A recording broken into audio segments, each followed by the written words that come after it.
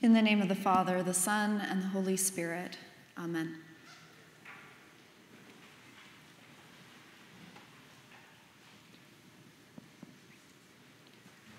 Where were you 20 years ago?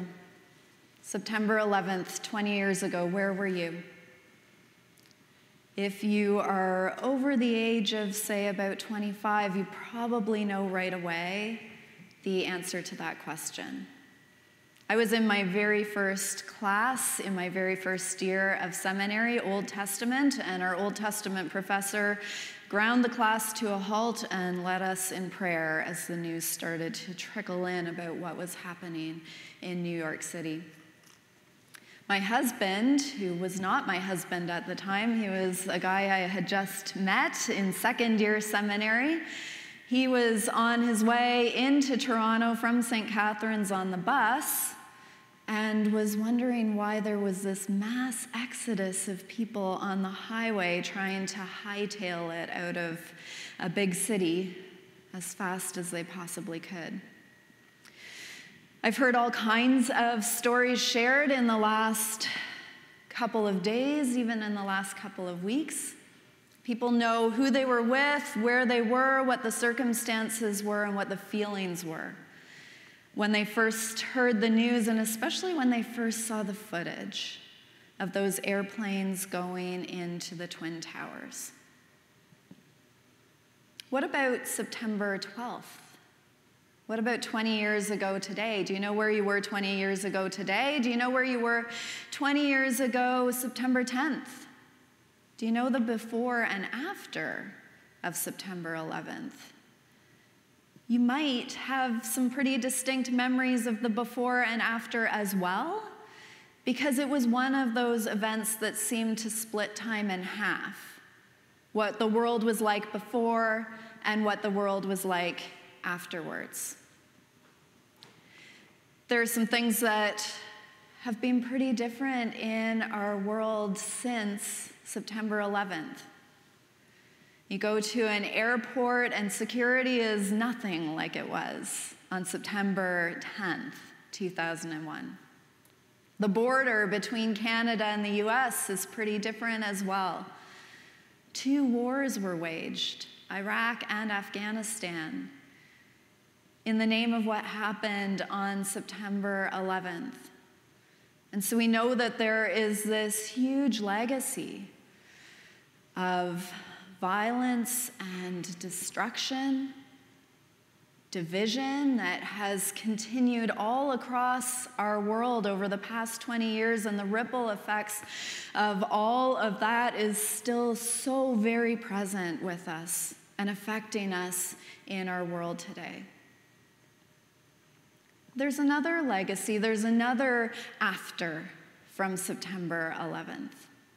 There was a noticeable bump in church attendance right after September 11th. People wanted to be together. They wanted to connect with meaning, with truth. They wanted to join in prayer and look for God's guidance and love in their lives. The presiding bishop of the Episcopal Church in the U.S., Michael Curry, also known for preaching at the wedding of Harry and Meghan, he offered a brief online reflection this past week in remembrance of the 20th anniversary of 9/11.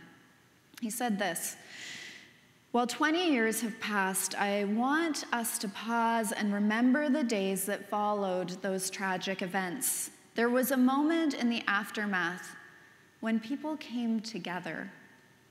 We were praying, grieving, and also working together. Because in that moment, however fleeting it was, we knew with immediacy and vulnerability that we need God and we need each other. A fleeting moment where we understood that we need God and we need each other." I want to use that insight of need as a lens for looking at today's gospel passage and looking for how God is speaking a word of good news into our remembrance and into our lives here and now. I think it's fair to say that this is one of the more combative interactions between Jesus and his disciples. Jesus lets the cat out of the bag and tells them where all of this is headed, and it doesn't sound like it's anywhere good. This is headed to the cross, to suffering, humiliation, and death. And all of the listeners would have been shocked by that, but Peter's the one who speaks up, as Peter is wont to do. Peter speaks up, and we might translate Peter's words to Jesus as a little bit stronger than just rebuking Jesus. Peter tells Jesus to shut up. He's so shocked by what Jesus has to say because nobody is looking for a Messiah who's going to make their lives worse.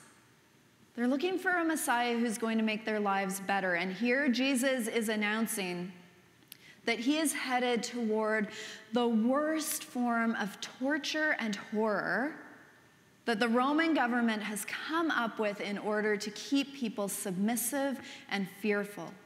What kind of good news is that? Jesus escalates the combat by responding to Peter by telling Peter to shut up. And going one step further and saying, "Get behind me, Satan." He hears in Peter's words the power of evil. And then Jesus really throws down the gauntlet. Because Jesus makes it clear that it's not just Jesus who's headed to the cross. All of us are to take up our cross to follow Jesus. There is no way of gaining our lives without being willing to lay our lives on the line. It's really hard in that moment. It's hard today to hear how suffering and death and humiliation and the cross could be gospel, could be good news. But I want to go back to how this passage starts, because it starts with a confession of faith. Again, Peter is jumping in, the first one to speak up when Jesus says, "Who do people say that I am?" Peter names it. He names the truth. You're the Messiah. He's the first of the disciples to confess that Jesus is the Messiah.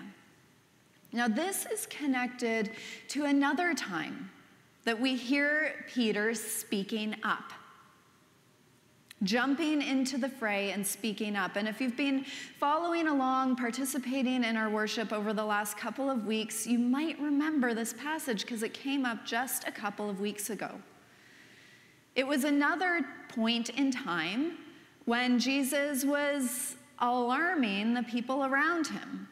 Jesus had said, "I am the bread of life."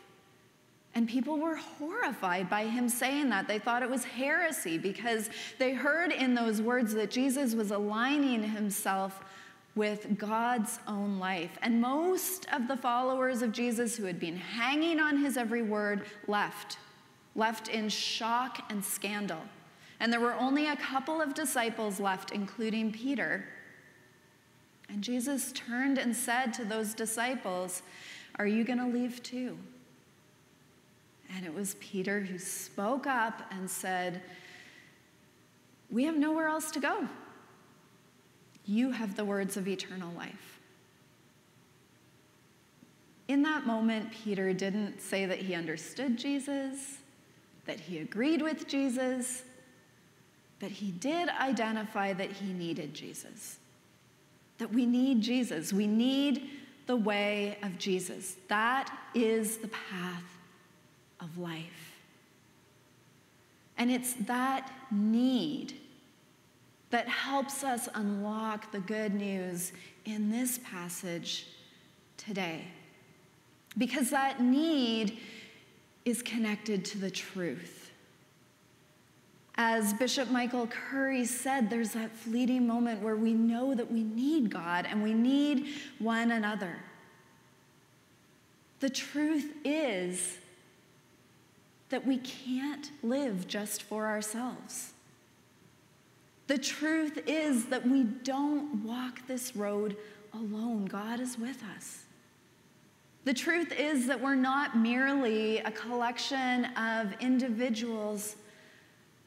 We are relationships. And the truth is that we can only give up our lives in the understanding that our lives were never just our own anyway. That our lives have always belonged to God, always do belong to God, and always are held in the hands of our loving God. This is the need and this is the truth. We are created to know and be known, to seek and serve and love God. And there's no way of doing that apart from figuring out how to love one another. That's the truth, and that is the need of our lives. The suffering is real too. Death is real too. The cross is real. All of us have our crosses. All of us have our crosses to bear. That's part of what it is to be a human being. Human beings who make mistakes, who don't live forever, and who know just how fragile we really are. Suffering is part of it.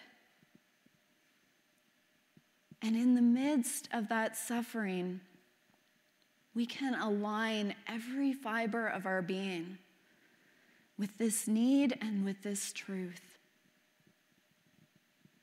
To align our lives in relationship with God and to give everything that we do, everything that we are, everything that we have in order to serve that relationship of love with each other. And there is no real life apart from that need and apart from that truth. September 11th split time down the middle to before and after.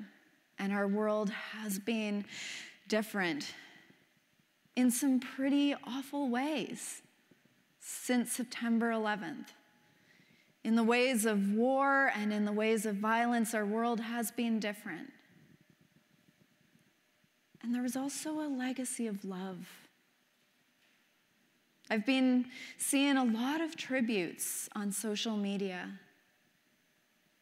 to the emergency responders, the first responders, who were there on the scene without a thought for their own lives, who were there on the scene when the towers were collapsing, when the world was collapsing, and they were willing to run into those collapsing towers in witness to that truth, that we don't live for ourselves and that when push comes to shove, we can lay everything on the line in loving care and self-sacrifice for the sake of others. 412 emergency workers and first responders lost their lives in September 11th attacks.